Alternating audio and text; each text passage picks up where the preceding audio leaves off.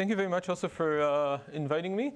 I looked at the workshop program. It looks like very diverse. So this, which I'm really looking forward to. What I'm going to be talking in this talk is very much on the more theoretical side of trying to understand what is going on with deep learning, focusing on optimization. We'll see in a bit why. So I just want to mention this is joint work. This is based on a bunch of different pieces of joint work. The most part with Behnam Neishbour, who's sitting here, that I think pretty much everything I'm going to talk about is work with Behnam, which means Behnam's work. And then it's also based on work with many other collaborators, Ryota and Russ, and many of the more applied and experimental parts, and more recent work with Srinath and Soraya. Soraya is also here for the week, and you can talk to her, especially about the last bit of the talk. Okay, so let's start. So what I'm going to be talking about is trying to understand deep learning, or really, I mean, what we're talking about is just learning with a specific hypothesis class. So on the surface, it seems very simple. We have an hypothesis class. This hypothesis class of all functions we represent using some architecture. So we have a graph defining our architecture and some transition function. I do have a slide. I wasn't anticipating being the first one, so I was expecting at this point it'll be old hat. Should I? Okay. Is everybody here familiar with what a feed-forward network is? Excellent. Good. Okay, so we have a fixed graph, and all we can set is the weights, and every setting of the weights gives us some functions, just defines the hypothesis class. So and then we pick hypothesis from this class based on data. So really, when you're talking about learning, there are three things roughly that we need to understand. And looking at feed-forward networks, so one thing we need to understand is what is the capacity of this network, how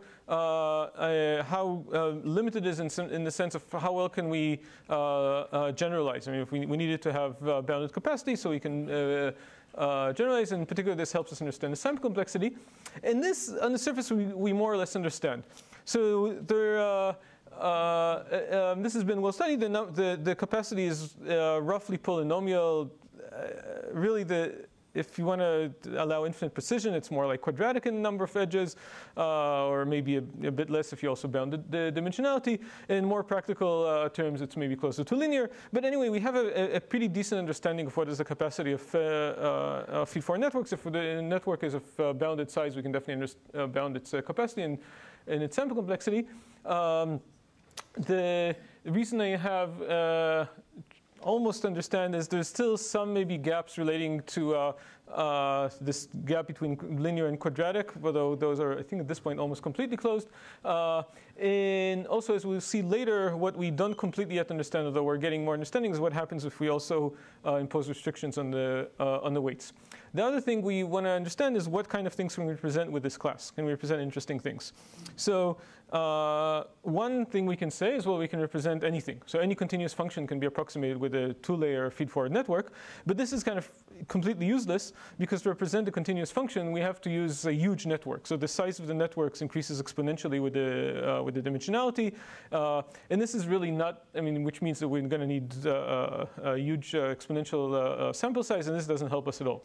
The more useful thing we can say is we can actually point out that many specific functions we can represent using interesting networks. So if you go to talk to, and I think later on we'll hear talks by people, by vision researchers and other researchers, then they can say that a lot of things can be represented by a hierarchy of low-level features on the bottom that can be captured by a few layers, and then on top of that you combine them, you get other things. Maybe it also simulates what's going on in our brain. So it really makes sense we can represent a lot of things, and that's very nice. But especially in this building, or this institute, we can say something much more than that, that we really don't need all these stories about interesting things being able to represent using specific networks, because we can know that anything we would possibly want to learn, so anything we can compute in polynomial time and efficiently, we can also present using a small network. Okay? So this really means that in terms of, if you just look at the expressive power and the sample complexity, learning with a feed-forward network is the ultimate learning machine. Anything we would want to ever learn, so anything that's computable in polynomial time. If something is not computable in polynomial time, there's no point in learning it. we can actually represent using a small network, and we can learn it using a polynomial number of samples. And those polynomials are fairly small and well-behaved polynomials. So that means... That can be T log T, I believe, unless there's something weird about relative. That should be T log T. You're right. So there's a tilde. Sorry, there's a tilde missing here. No, but T log T, not T squared. Oh, no, it's T squared because I believe it is T squared because... OK, so I have to admit that I'm going to completely defer to Sanjeev here because this is... what? T log T. So the thing is that you need the... for any time t commutable function, you need t depth, and you also need... It's just a more efficient circuit. We can talk. OK, sorry. OK, so OK, this is also true. So thank you very much. So as I said, this is why it's good to give these talks here, because these are definitely things outside of my... So even better.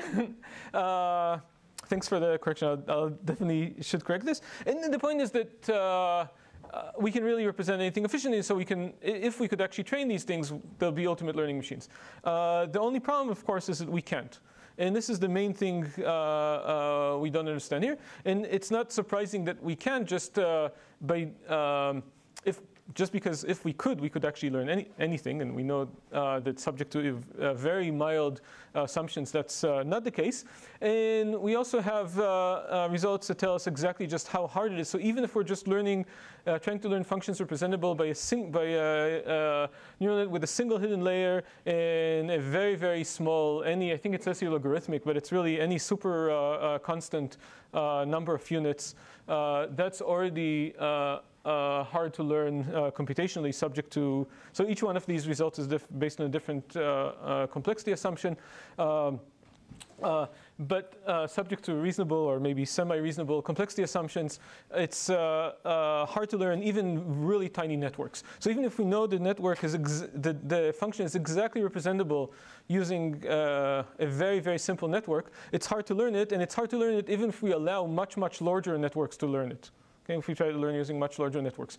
So in particular, this says that all this explanation of, then our function is very nice to learn with neural nets because it's representable using low-level features and high-level features and very natural to represent using a neural net.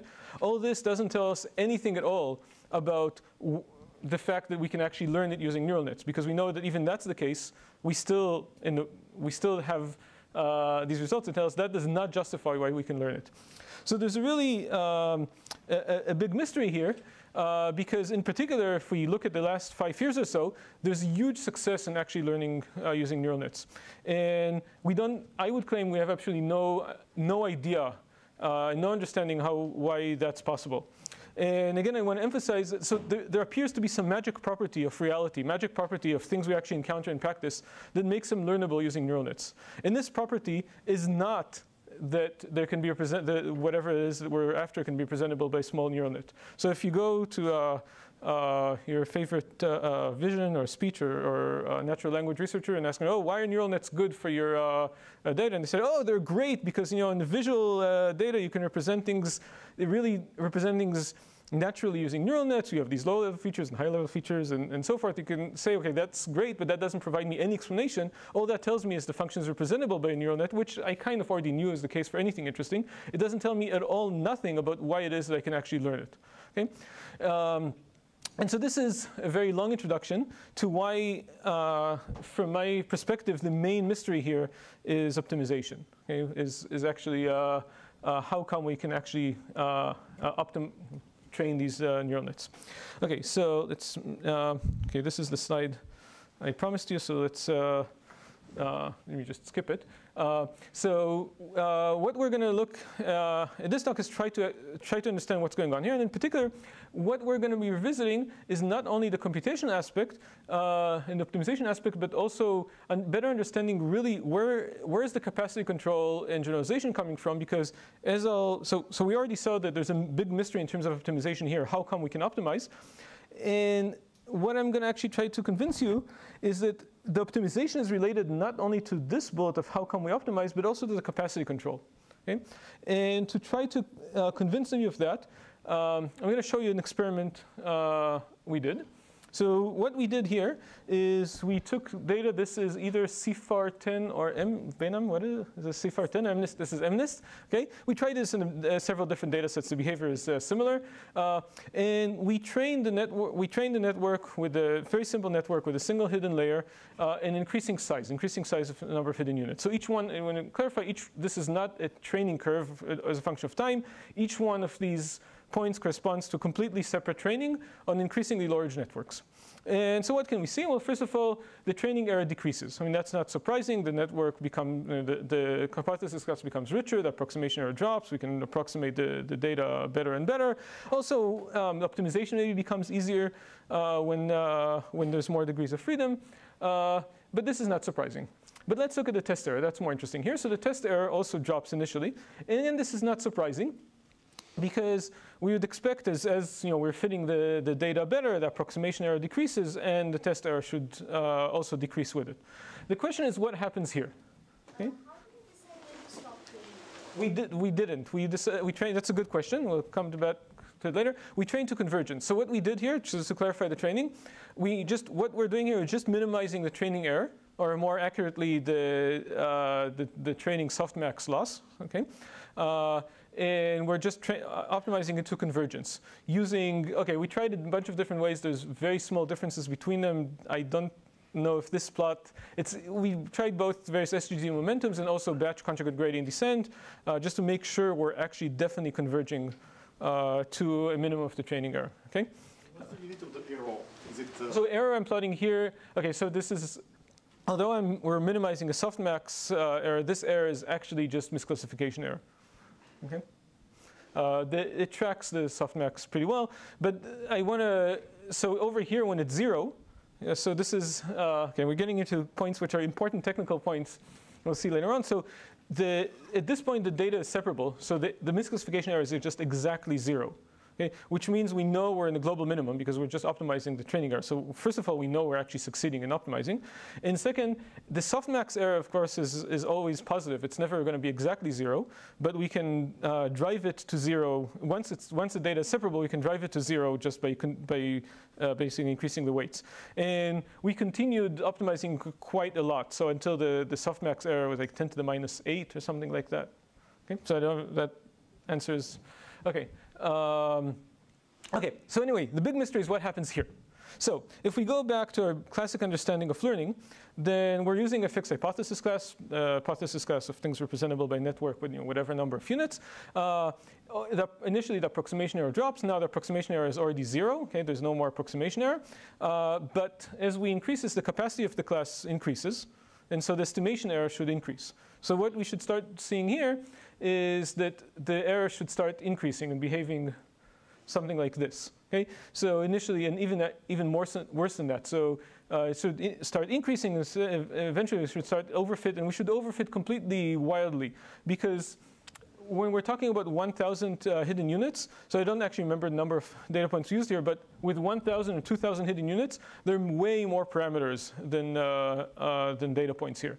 So we should be completely overfitting and getting completely junk. Okay? So this is what we should expect. This is kind of the curves we show people in first or second lecture in machine learning. But when we actually do this, then what we observe is something very different. What we observe is this. Okay, so this is the true behavior. The training error continues dropping. So the two things are kind of crazy here.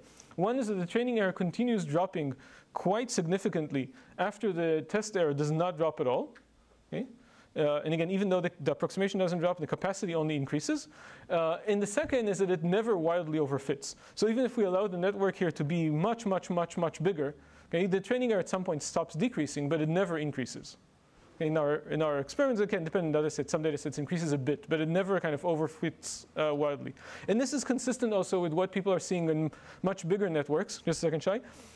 In much bigger networks and more complex networks, where we routinely fit networks with many more parameters than number of data points without any explicit regularization, and yet we do not have overfitting. Yes, Jeff? Oh, wait, no, sorry, Shai was first. I'll get to you. Jeff, Shai?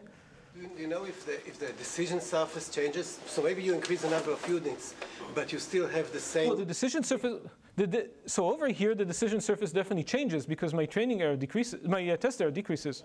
Once it stops. Oh, over here, the decision surface changes? Probably not. Therefore, there will not be increase in overfitting.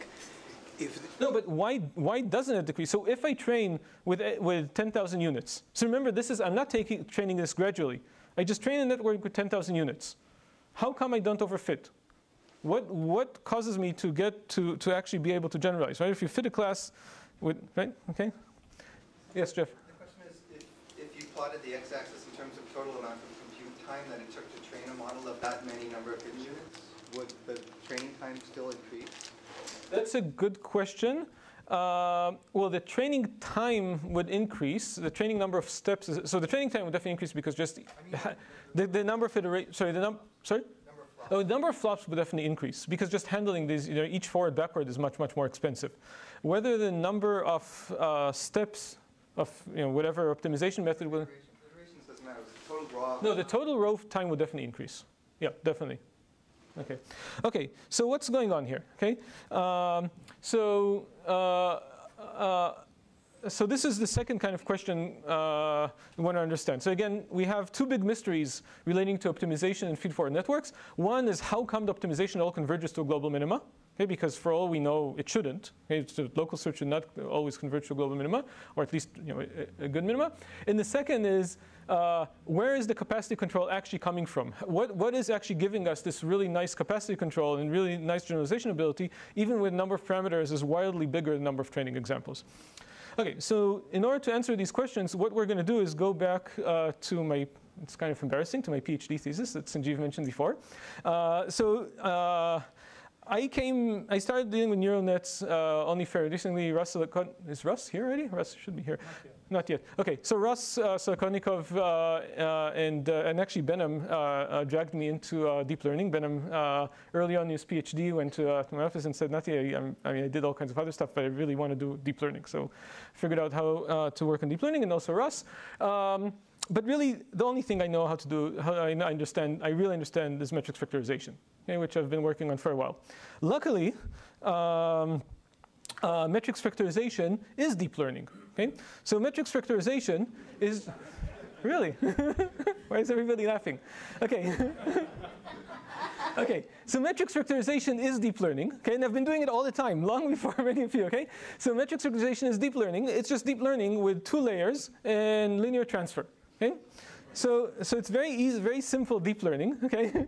But, okay, so first of all, let's see why that is, right? So metrics factorization, we're looking at it, learning a matrix W through a factorization UV. But if you think of U as V as the weights in the first layer and U as the weights in the second layer, then the function just computes the linear function WX, where W is factorized into UV. Okay, so this is deep learning, really. And this is deep learning in a really useful way.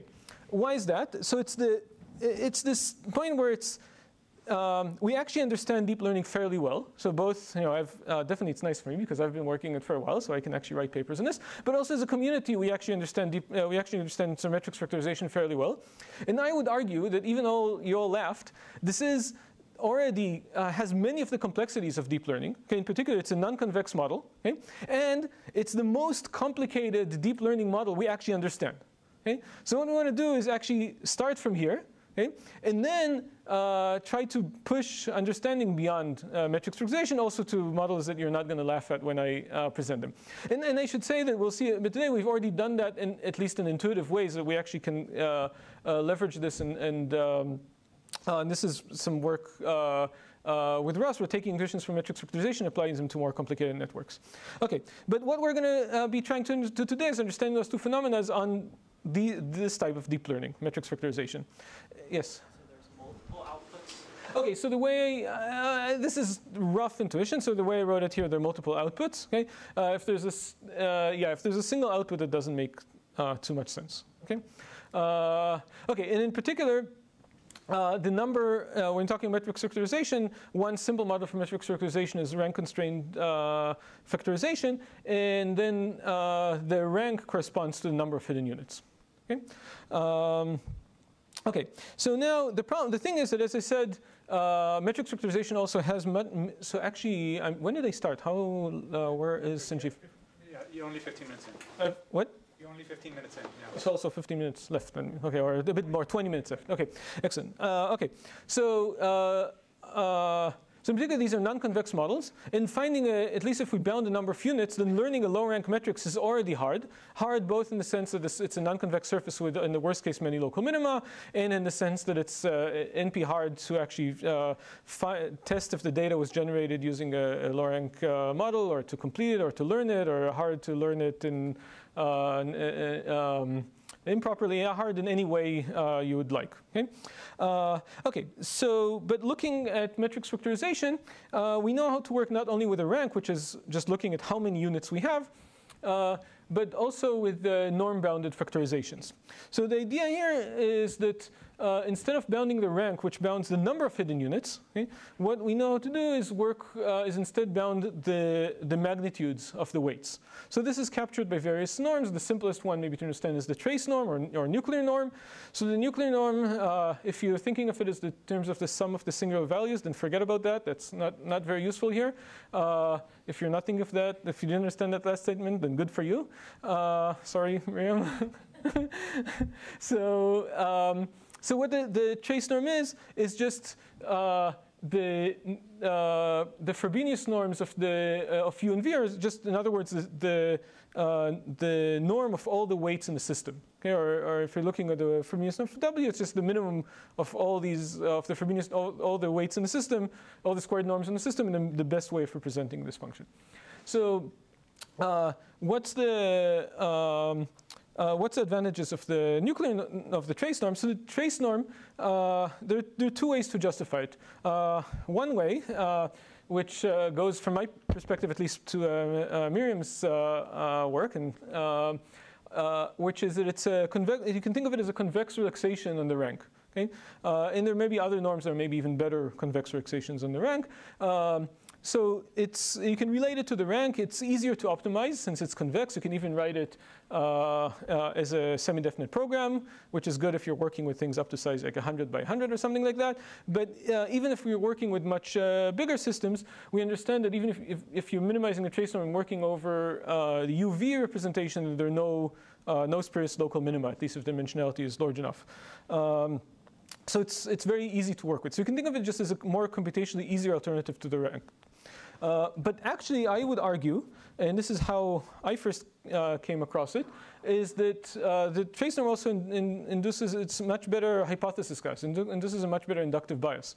Why is that? So you can think of bounding the rank as bounding a number of factors that explain your data. So if you think of something like the simplest maybe example is metrics, movie ratings.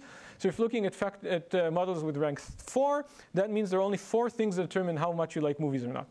If you're thinking of things with bounded trace norm, that means that you're allowing an unbounded, maybe infinite number of things that determines how much you like movies. But roughly speaking, their overall influence is bounded, right? So their magnitude of the norms is bounded, and you can formalize it even a bit better. Which means that there may be a few very important factors, like how violent the movie is, or something like that. That's a very important factor in terms of how well people like movies.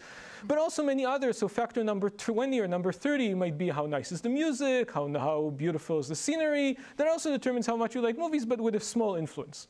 Okay? And this is the type of models we're allowing here. Okay, so we have 2 competing forms of inductive bias. Now, let's try to understand that plot we saw where the training error was actually decreasing instead of the test error was decreasing instead of increasing. So suppose we did the following thing, and this is actually very close to how we train matrix factorization models. We learn by limiting the rank to rank k. So this is what we did before. We constrain number of hidden units, which means we're limiting the rank. And suppose we actually are also minimizing we're minimizing the trace norm, subject to a constraint that this is the training loss is 0. Okay? So it's reasonable let's just focus on this regime here when the training loss is 0, because that's also where the interesting stuff really happened before, when the training loss was also 0. So we're minimizing the training error, but not just minimizing it, not just sending it to 0. Among all the models with 0 training error, we're choosing the one that minimizes the trace norm. Okay? So now let's see what happens here. What happens when you increase the rank? So when we increase k, when we increase the allowed rank, the rank of the resulting model definitely increases, and we'll always take advantage of it. At least monotonically, none decreases. And generally would be if things would be full rank. So our resulting model is more complex in terms of the rank. And so it's kind of in the higher capacity class. And if we're relying on the rank for complexity control, we should be starting to overfit. But what happens to the trace norm? So as we increase k, the trace norm monotonically decreases, is monotonically non-increasing, right? Because if we can get some trace norm 7, if we can get a trace norm 50 with rank 7 and I allow rank 8, I can definitely also have the same trace norm 50, but maybe now there's even a solution with a smaller trace norm. So the trace norm monotonically decreases. And so if we're thinking of the trace norm as a form of capacity control, okay, and we can actually justify how the trace norm is a good form of capacity control, then the model actually becomes simpler. It becomes simpler in terms of norm. And so if the real inductive bias here is not the rank, but the trace norm, the model actually becomes easier, generalizes better as the rank increases. Okay? And this is actually what we see really in practice. So the only caveat is in practice, we don't really set this to 0, minimize some combination of the trace norm and the error. But we really do see that as we continue increasing the rank, we get better and better generalization because the trace norm is continuing to decrease. Okay? We see this across many different type of uses of the trace norm. So yes? So you're thinking of allowing different dimensionalities in W? I mean, different rank. So different dimensionalities of U and V. Okay, so this is here. This does not refer like at exactly experiments I had before. So this is a thing of the fitting a metrics. For example, Netflix type data with fixed number, right? And it's not a fixed number of parameters because when you increase k, the number of parameters increases. It's a fixed number of input and output dimensions, but it's not a fixed number of parameters. Okay? Okay? Yes? In your introduction, you were saying that really the secret is in the nature of the data and not in the algorithm. Right. So here I would say... And here you're going in a different direction. No, I'm not going in a different direction because I'm saying that what really makes these things work is, at least in metrics factorization, why do we succeed in predicting Netflix? So I'd say the reason we succeed in predicting Netflix is not that our metrics of the real metrics of user ratings is low rank structure, but the real metrics of user ratings has low trace norm structure, and if something has low trace norm structure, you can both learn it efficiently and generalize well. Okay, so it always is a combination of both, right? You can, okay. So let me just continue. Maybe we'll go back to questions later. Okay, so this, you didn't hear the. You have this constraint on the rank, and you make it increase, but so I see where you're coming from and what your story, but I could put the number of non-zero entries in W and tell exactly the same story, right? That's true. So right. So no, not instead of k, instead of the trace norm. Yeah. So I'm minimizing the trace norm. I've decided I'm going to minimize the trace norm. Why should the rank? No, because this corresponds. Okay, sorry. So this exactly corresponds to the experiment I showed you at the beginning, where I increase number of hidden units. Number of hidden units is the rank. So the experiment you should be thinking of, the mental experiment you're doing here, is you're fitting a network with increasing number of hidden units, where k is number of hidden units, right? And as you allow more and more hidden units, you're getting better generalization, which is exactly what we did in the beginning. And the reason I'm telling you this might be happening is because the real capacity control comes from something else, like the trace norm. Now you're telling me, oh, maybe it's not, I thought you were telling me, maybe it doesn't come from the trace norm, maybe it comes from sparsity of the representation. That's possible. Or maybe it comes from some other norm. But that definitely is possible. I'm not arguing that the trace norm is the real thing. What I'm arguing is the rank is not the real thing. The capacity control is not coming from the rank. It comes from something else, which increasing the rank, increasing number of hidden units, allows me to drive it lower. Is that? Okay. Okay, so now there's only one problem here, which is what I assume this was based on is the fact that the way I train is by minimizing the trace norm. But the way I actually told you we train is by just minimizing the training error. In order to understand if this is really, this improvement is explained by improved norm, we can actually try to measure it. So what we did, this is the same plot I showed before. I'm just showing just the training error here and just the test error where the training error is all 0. And now we can track the norm and see, does the norm actually decrease? If the norm decreases, that actually helps me justify that I'm actually generalizing through having a smaller norm. So who thinks that, so what I'm going to plot is the kind of the sum of the square of all the weights in the system, just the norm kind of of the network. Who thinks it's going to increase? You have to vote. Who thinks it's going to increase? Jason. Who thinks it's going to decrease? Okay. So Jason was right. Okay. The norm increases. So this seems like all my explanation before was completely bogus. Okay, because it would have been a nice explanation, except that this is not, doesn't hold by reality because the norm actually doesn't increase. And so now we have to see what exactly norm I'm plotting here. So I said the norm I said I'm plotting is just the sum of all the sum of the squares of all the weights in the system.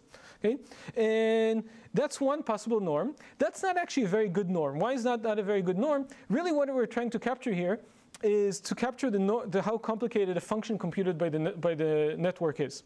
But let's consider this setting of the weights. Okay, so this setting of the weights, and think of real activation. Yes.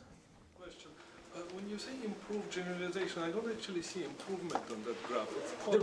The test error. The red is the test error. The red is improving.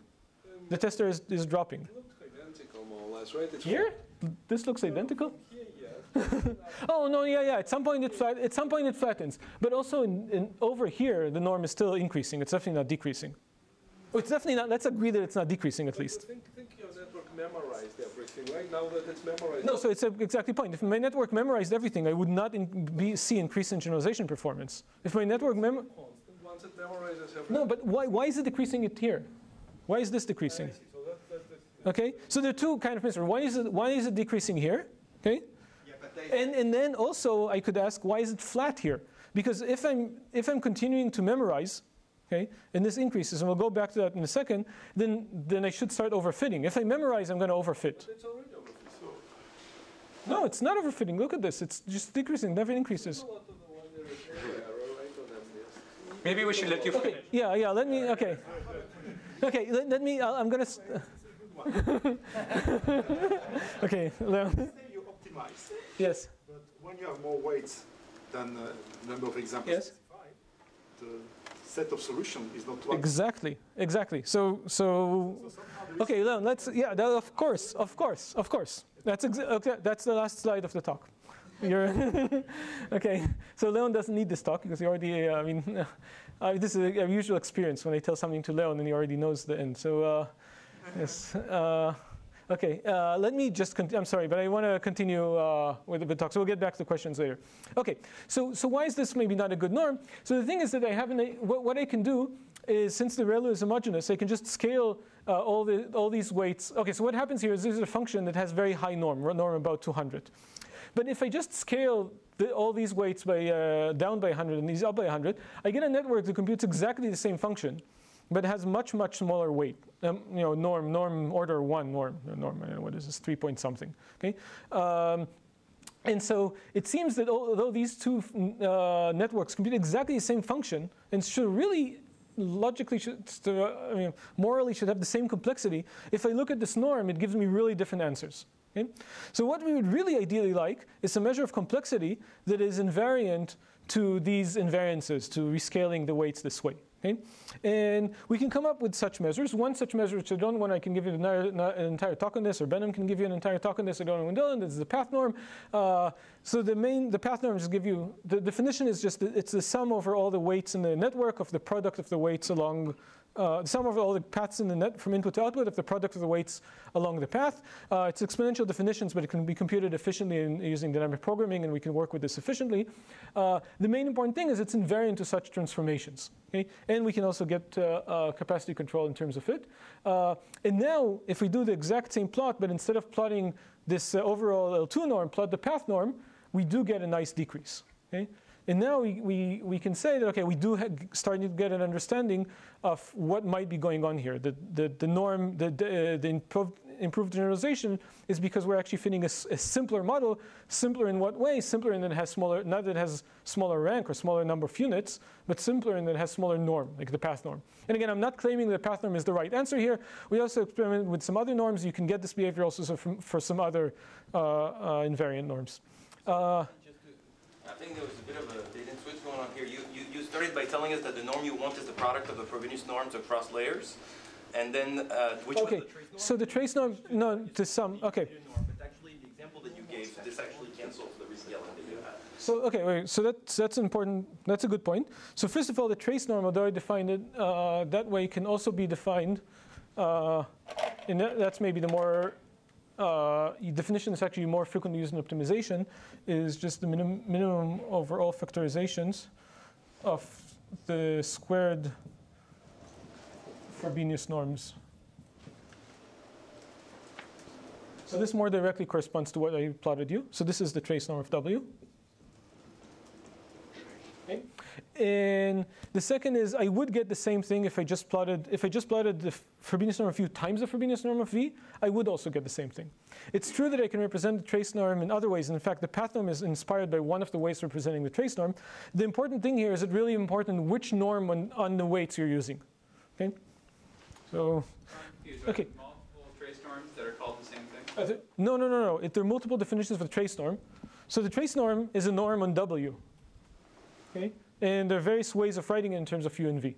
So the important thing here, which this is a very important point, and we'll get to it, well, I hope to get to it later, but I'm not going to get to it, is what are you calculating the norm of? Are you calculating the norm of the weights, which are really U and V, the weights in the system, or are you calculating the norm of the functions being computed, which is more analogous to W? And this is an important thing we're trying to push here, that ideally you want to get closer and closer to computing the norm of the function being computed and not of the specific weights representing it. Okay, so just a word about memorization. Another thing you can say, and this goes back to Misha's question about memorization, there is a recent paper by Ben Recht, Moritz Hart, and I know some other people who might be here. And, no, but none of the authors is here. And what they showed is that if you train a network, you can successfully, the demonstration of the fact that we're talking about that the size of the network does not bound capacity, is that you can train anything. You can train junk labels and still completely fit junk labels, which really shows that the network has infinite capacity and maybe is memorizing, like Misha said. So what we can look at is what happens to the norm, in particular to the path norm, as we're training using real labels or using junk labels. Okay? So the red is junk labels and the blue is real labels. And as we can see here, this is kind of memorization behavior we'd expect. If this norm really captures capacity, the capacity increases polynomially as we increase the number of training points because we're memorizing. But if we're training using real data, then initially there's an increase. Okay, we're really training maybe more complex model, but then it just flattens out because we already trained the function. It's not more complicated to train using more examples. Okay, but let's yes. Is that you estimated that by MCMC techniques, or how do you estimating what? Phi. No, by dynamic programming. Dynamic programming. It's exactly you estimate exactly using dynamic programming. Not estimated, I calculated exactly as dynamic programming. Okay, now I'm really running out of time, I think, so I'll try to be quick. So, okay, but there's still a mystery here. I mean, what I told you is what would happen if we would minimize this path norm. But we're not minimizing this path norm. All this is just done by training, which is just both of these plots, just by optimizing the training error. Okay?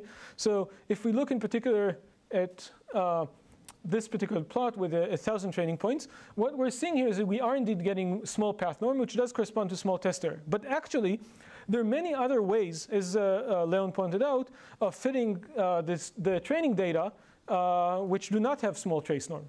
Okay, sorry, would not have small path norm. Okay, so I could actually fit the training data with a much higher norm. And what we did here is actually we screwed with optimization algorithm to intentionally make it bad. Okay, so in bad in what way? It still finds a global optimum. Okay, so it's still good as an optimization algorithm. Okay, all of these correspond to zero training error. Okay, so all these correspond to optimization algorithms which do the right thing if you only think in terms of optimization. They find a global minimum. But these global minima that we force the system to find have much higher path norm and indeed correspond to much worse test error. Okay, we can get a test error to be essentially 1.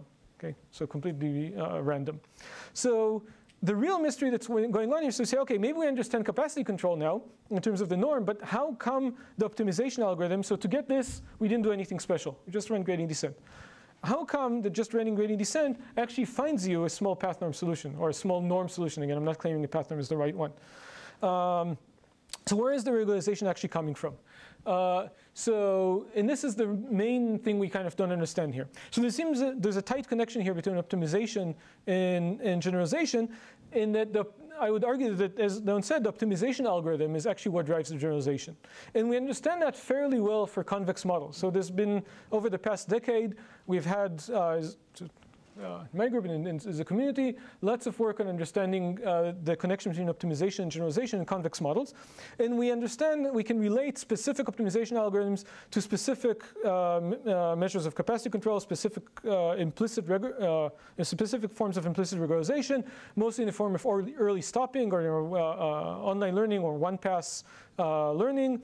And this comes from by essentially choice of geometry, which controls both optimization algorithm and generalization. So for convex models, we understand this very well through early stopping, essentially. Okay? But what we're seeing here is that in these way underdetermined non-convex models, we're not doing early stopping, but we're still seeing this type of connection. The optimization algorithm is still biasing us to a specific global optimum. Okay? And now the big question here is, how is the optimization algorithm biasing us towards a specific global optima, and what is this bias? And how can we relate between the optimization algorithm and the bias? And in particular, the reason this is really interesting is because if we change the optimization algorithm, that will also change the bias. So can we get a better bias by changing the optimization algorithm? And now I'm going to when do I need to finish? Around now. So. Around now. Oh, wow. I just got to the technical part. Okay. So we've been asking questions, so you can take another minute or so. Okay. So, so let me just fly through this really quickly. So one thing we can do is we can change the geometry the optimization algorithm is working on. So gradient descent is steepest descent with respect to the Euclidean norm. Instead of the Euclidean norm, you use some other norm that maybe is better, like, for example, maybe the path norm. Then we get maybe get a better optimization method. So this is exactly what we did here. And if you want to learn more about this, talk to Benham, who's going to be here all week. And so path SGD is just doing steepest now we have to approximate a bit, but think of it as steepest descent with respect to the path norm, okay, instead of steepest descent with respect to the Euclidean norm, which we argued is maybe not so good here. And what we get is the following. So what we show you, these are training errors. These left to, this is the softmax loss and the 0-1 error. And red is regular training path SGD, and blue is path SGD, and red is regular SGD. And what we're seeing here is two things. First of all, the optimization is better. It takes about half the time, but much more. But both of them find a global minimum. Okay. The thing is that the path SGD finds a better global minimum. Better in what sense? Not in terms of optimization. Both of them find a global minimum. Both of them have zero training objective. Okay. The difference is that the path SGD actually finds a global minimum that generalizes much, much better. Okay? And so again, what we did here is, again, going back to what Leon suggested, by changing the optimization algorithm, we didn't just change how well we do the optimization, how well we minimize the objective, we changed the implicit bias that's induced here. Okay? And so really what you can, the way you can think about it is that we have this, it's a way over constrained problem. Okay? So we have a lot of global minima. They all have zero error. Okay? So these are the oceans that have zero objective value. We start on some mountain somewhere, okay, that has not high error. And now we're going to optimization algorithm. It's a local search is going to guide us down until we get to a global minima, if we get to a global minima. Which global minima do we get to? Well, we're not going to get to the middle of the ocean, okay, because we're just doing local search. So we're going to get to some beach. But which beach are we going to get to? If we're going to start here, okay, we're not going to get to a beach in New Jersey. Okay, we're going to go and get to a beach somewhere around here. So roughly, we're going to get to the closest beach. Okay? But what does it mean, the closest beach? So this notion of closest goes back to which notion of geometry we're using. The notion of geometry that guides our local search is going to tell us, define to us, which closest beach we're going to get to. And then I would argue that the capacity control comes from the fact that our capacity is not all the world, but just everything inside the neighborhood that we actually are going to get to with our local search. Okay? Okay, so let me just tell you what I'm not going to tell you. So you said there were two big mysteries here. So we got to a good point because at least we understood the questions. I'm not going to have time to tell you the answers. So the two mysteries here, and these to me are the biggest mysteries of deep learning, is one, how come local search succeeds in finding a global minima, which we consistently see empirically in many problems. And the second is why does it bias us towards low complexity models, and what is this bias, and what is the relationship between optimization algorithm and the bias? And to answer these two questions, so I have no answers on I have answers for these on my kind of deep networks, which is metrics factorization. So in metrics factorization, we now have some good answers to both of these questions. Okay? Let me just flash the results. So so we both understand how in many cases, if we do local search on the space of matrix factorization, then we actually have no under certain assumptions, no spurious minima, and local search does get us to global minima. Okay? I'm not going to have time to go over these results exactly, but the rough idea is under the same conditions that you can learn using other more complicated methods, you can also guarantee learning using local search. And there's a string of nice papers on this coming out recently with similar flavor. I can explain to you at length why our result is much more interesting and more general and stronger than Jason's and all the others, but I don't have time to do that. So morally, what's the main thing that's going on here is, again, we have lots of understanding through mostly through matrix factorization problems of how does local search work in these highly non-convex problems. Okay? The other thing, which is more interesting maybe, is what is this implicit bias coming from? And we understand this very well. So for least squares, it's very easy to think why it's coming. So if you just do gradient descent on least squares, so you do under constrained least squares and you do gradient descent, then you start from 0. You're gonna converge to a zero error solution because it's under constraint. But not only to a minimum zero solution, you're gonna converge to the minimum norm zero solution. Minimum if you use gradient descent and then Euclidean norm zero solution. Okay? And this is a straightforward corollary of the fact that basically you're just staying in the span of the data. But we really want to understand this also for matrix factorization. And so so you can think of, let me leave this as the last kind of question. If you're minimizing a matrix factorization problem, minimizing over U and V without constraining the rank of U and V, so full dimensional U and V, and you're minimizing some objective, say a matrix completion objective, okay, then what happens? So the problem is way underdetermined. You can completely fit the data while having zeros or anything else you want, everywhere else, because the model class is completely unconstrained. It's any metrics. But if you actually do gradient descent on U and V, you're not going to get to the solution. You're going to get to a solution that generalizes well. And I'll leave this as a mystery. We now understand why that happens and where do you converge to, or mostly understand. But let me skip that. Okay, hopefully, maybe you saw that here. And then just jump to the last slide, because I'm, I think, way over time. So the main thing I tried to convince you today is there's a lot we don't understand of deep learning. I think everybody agrees to that. And I'd argue that much of it stems from optimization, not only just why optimization works, but maybe more interestingly, how the optimization plays a crucial role in defining the inductive bias of the system and defining what the learning actually is doing and giving us the effective capacity control. We don't understand that. Understanding that is crucial. I would make a further leap, which is I hope they're not recording me now. This is completely unsubstantiated. There's also a tight connection. We talked about at the beginning that there's some magic property that makes it possible to learn, possible to optimize. I would further argue that there might be a strong link between the magic property that makes it easy to optimize and the magic property that actually gives us good generalization performance, that actually gives us the effective capacity control. But these are, and to understand these questions, if matrix factorization is an extremely powerful tool to start understanding them. Okay, I think it's.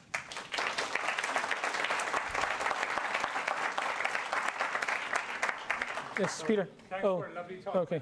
Maybe we'll take questions in the. Sorry, should have interrupted and then. And the next speaker is Elad Azan, by University. And Elad has been a leader in convex optimization and online optimization. Lately he's been thinking about representation learning.